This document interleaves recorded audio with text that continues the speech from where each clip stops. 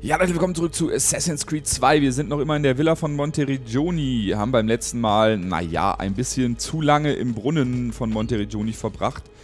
Und wollen jetzt erstmal das Siegel runterbringen und dann uns mal der Kodexwand widmen. Und mal schauen, ob wir da schon irgendwas Brauchbares tun können. So, uns fehlen noch 3. Okay. Welches habe ich?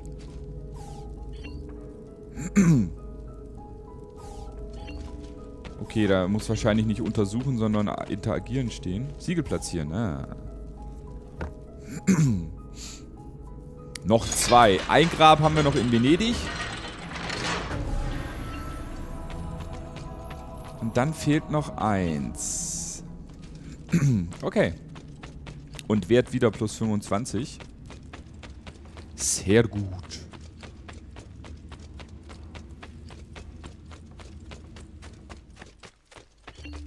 So, Le Codex Wand. Wow! What the? Da fehlen ja nur noch 3 Stück. Adlerauge. Und das müssen wir jetzt theoretisch rumschieben. Oh, Moment, das war mein Fehler. Wie kann ich denn das verschieben? Oh Gott, ich kann das auch noch drehen? Ernsthaft? Oh mein Gott. Ach so, okay, die sind schon an der richtigen Stelle. Ich muss sie nur richtig hindrehen. Ach so. Ich habe das überhaupt nicht mehr so im Sinn. Ich dachte, man müsse hier dann die Dinger auch noch richtig hinschieben. Aber wenn die schon richtig sind, dann machen wir erstmal den Rand, denn den haben wir ja fast komplett sogar. Stimmt das so, oder? Ne, so muss das. Sieht irgendwie ein bisschen aus wie eine Karte oder sowas. Also eine Landkarte.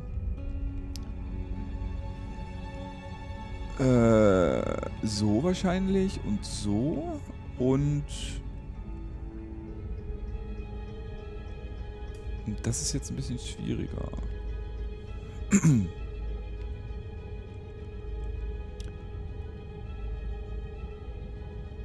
Das stimmt auch nicht mit dem... Doch. So. Das Assassinenzeichen muss auf jeden Fall richtig rum sein.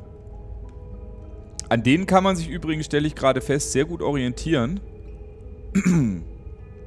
Was die Karte angeht. Das ist eine Weltkarte. Jetzt erkennt man es. Man sieht in der Mitte, also hier, wo ich jetzt mit dem Cursor rumhample, Afrika, Europa, Russland und Asien, Australien, Südamerika. Uns fehlt noch ein Stück von Nordamerika und 2 Randstücke. Aber ansonsten müsste die Karte jetzt so richtig sein. Das sieht gut aus. Das sieht gut aus. Sehr schön.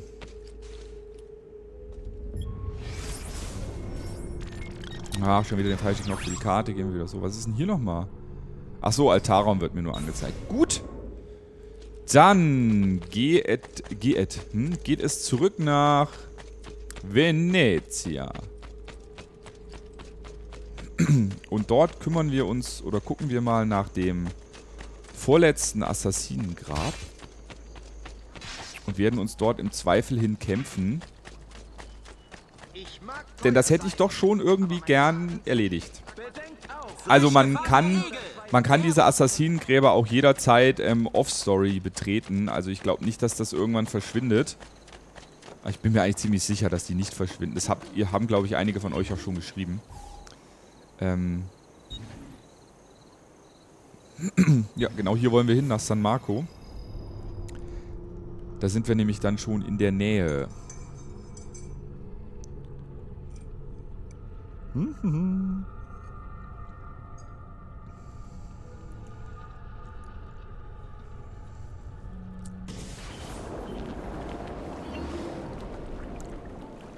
So, und dann konnten wir ja außenrum, also an der Hinterseite, konnten wir ja relativ gut hochklettern auf jeden Fall. Also genau so, wie es uns eben auch in der Story gezeigt wurde. Es war aber noch ein Schritt weiter, glaube ich. Hier bekommt ihr ausschließlich Meisterwerke.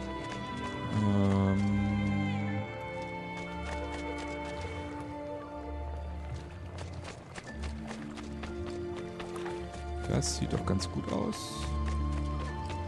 Ja, genau hier war es.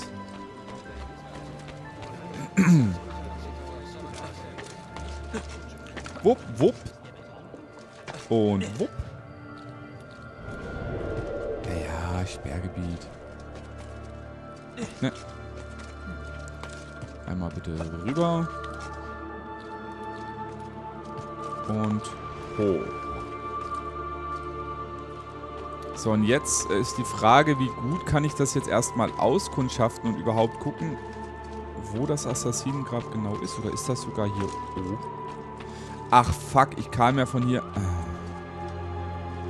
Merda.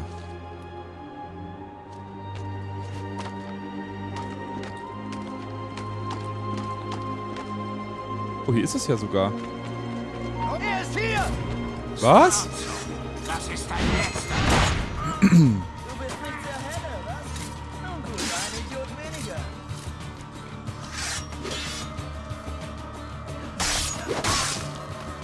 Der Bogenschütze steht da und chillt. Hinten links. Ich gehe mal ein Stück nach da. Der andere Bogenschütze hat schon die Aufmerksamkeit verloren. Romsibums. So. Alles cool. Und hier ist das Assassinengrab schon. Das hätten wir viel früher erreichen können. Ich dachte, das sei irgendwo unten. Also im Innenhof quasi. Sehr geil. Dann ist jetzt auf jeden Fall Assassinengrab-Action angesagt. Sehr geil. Wupp. Und hinein. Ins Glück? Fragezeichen? Ich weiß nicht.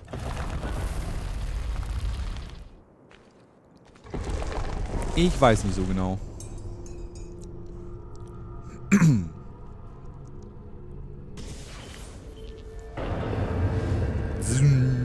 Ich hätte mal wieder Bock auf ein Assassinengrab, was rein aus Klettern besteht, wie das in Florenz, ohne Gegner. Und das sieht aus, als sei es eins von denen. Wir sind nämlich wieder in einer großen Kathedrale und müssen irgendwie zum Sarg kommen. Das Geheimnis von San Marco. Kleinen Moment. So. Also, die Rätsel der Basilika San Marco lösen und das Assassinensiegel finden, das darin versteckt ist. Das machen wir natürlich. Und das sieht tatsächlich so aus, als sei es ein Assassinengrab, in dem wir nur klettern müssen. Das Puzzle aktivieren. Okay.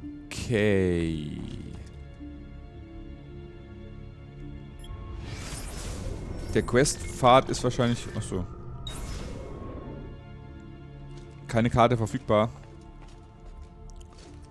Weil noch nichts so richtig aufgedeckt. Okay.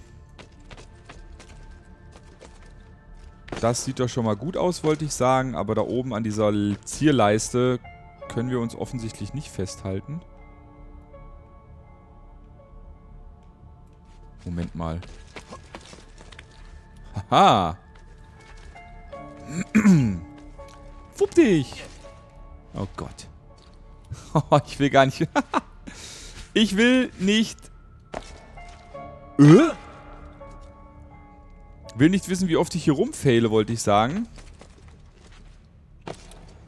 Hier geht's nirgendwo hoch. Der Weg ist uns zwar wieder angezeigt worden, aber ich hatte irgendwie das Gefühl, dass ich nicht so richtig wusste, was los ist. Aber vielleicht müssen wir ja auch erstmal nur hier unten in den Raum. Müssen wir offensichtlich. What the fuck? Nein, so einfach kann es nicht sein. Niemals.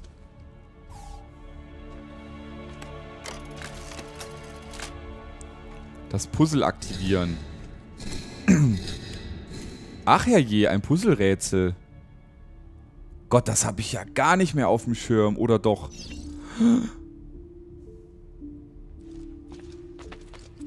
Oder etwa doch? Ist es das, was ich denke, was es ist? Ich gehe gleich mal da drauf. Was ist denn? Die 4 Tests bestehen. Ah, ja.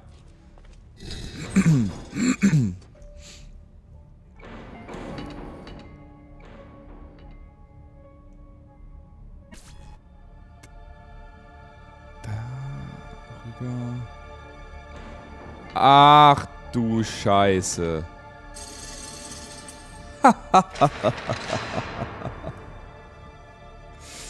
Oh, Kacke. Ich werde so abkacken. Ich werde so sterben. Also nicht sterben, aber ich werde so versagen.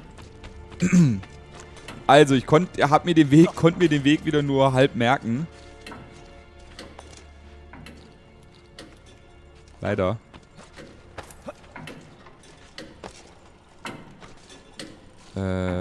Ging das jetzt hier rüber? Das ist, glaube ich, schon falsch.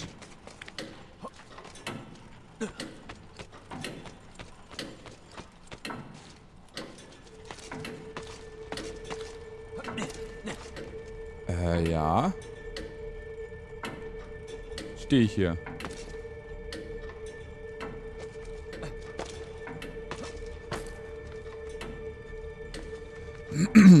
Ich habe überhaupt keinen Plan, ob ich hier richtig bin.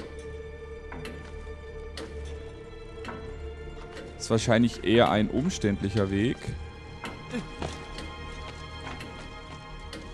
Und wohl auch irgendwie nicht der richtige, oder? Kann ich an der Orgel hoch? Ah, ich kann an der Orgel hoch. Muss ich an der Orgel hoch? Oh ja! Ich bin, wie immer, wenn ich sowas mache, schockiert. Und wir sehen schon, auf was das hinausläuft, denn das hat sich doch sehr verdächtig so hingedreht. Können wir uns das von hier oben anschauen? Au! Warum krepiere ich denn hier, wenn ich einfach nur zurückspringen will? Ich muss mal wieder einen Trank schlürfen. Wir haben ja genug, wir haben ja 15 Stück dabei, insofern. Und Geld haben wir auch en masse, also brauche ich mich da eigentlich gar nicht aufregen. Ja, hier ist schon so verdächtig eine Spitze und hier unten, wenn wir das einmal um 180 Grad drehen, dann sieht es auch aus wie die Unterseite des Assassinen-Emblems. Machen wir doch dann gleich mal das, damit ihr das seht. Wow, jetzt müssen wir da hoch. Irgendwie darüber. Ah, wir müssen zurück zum Kreuz, also zurück zum Anfang. Und dann ist da oben das Ding. Ich habe jetzt nur nicht gesehen. Also solange wir hier übrigens drauf stehen bleiben, läuft die Zeit auch noch nicht. Wo hat uns das Spiel denn gerade hochgelotst? Naja, offensichtlich irgendwo da vorne. Wenn man hier für eine Sprungpassage mal 2 Versuche braucht, ist das, glaube ich, auch nicht schlimm. Hä? War das nicht hier vorne? Hier vielleicht? Nee. Also man hat schon ein bisschen Zeit, ja, aber jetzt auch keine Frankfurter Messe. Moment, kann ich da nochmal drauf gehen, dass mir das nochmal gezeigt wird? Ja. Hey, da wird mir aber nur nochmal der Dings gezeigt.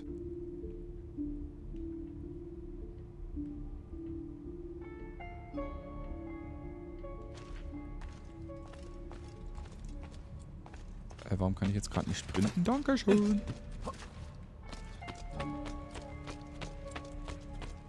das hier? Nö. Alter, ich habe nicht genau aufgepasst. Ich habe die ersten paar Sekunden der Szene nicht gesehen, sodass ich gar nicht wusste oder gar nicht weiß, wo der Einstiegspunkt ist.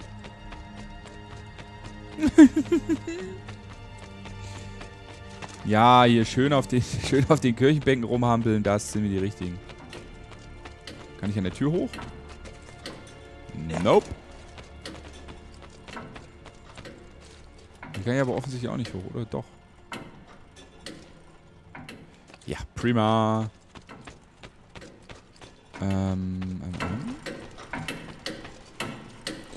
Ja, wir können ja die Zeit ruhig mal ablaufen lassen.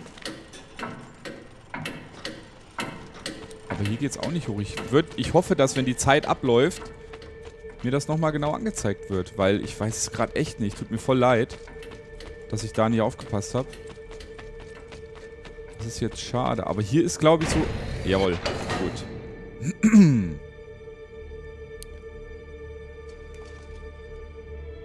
Wo?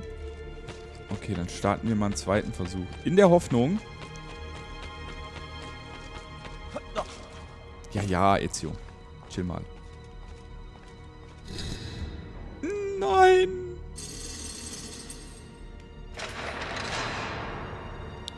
Crap.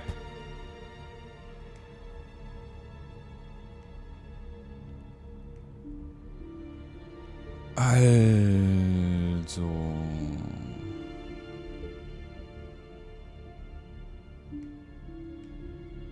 Dann probier's doch einfach mal irgendwie hier. Hä? Nein! Gut, dann machen wir halt erst den. Soll mir auch recht sein. Hoch. Über die Kreuze. Und auch darüber. Holy Macaroni. Ich konnte gerade nicht steuern. Ich kann jetzt nicht... Alter. Wenn man manchmal, wenn man aus irgendeiner Cutscene kommt, kriegt es das Spiel nicht hin. Also da muss man alle Tasten nochmal loslassen am Gamepad. Und nochmal neu drücken. Das irritiert mich manchmal ein bisschen. So. Und hoch. So, jetzt über die Kronleuchter. War das so? Ja, ne? Und hier rüber. Hier lang, hier lang, hier lang, hier lang, hier lang, hier lang. Jawohl, das sieht gut aus. Hier hoch. Und zack. Immerhin das zweite noch geschafft. Ich hoffe jetzt, dass ich die Cutscene bei dem unteren resettet habe.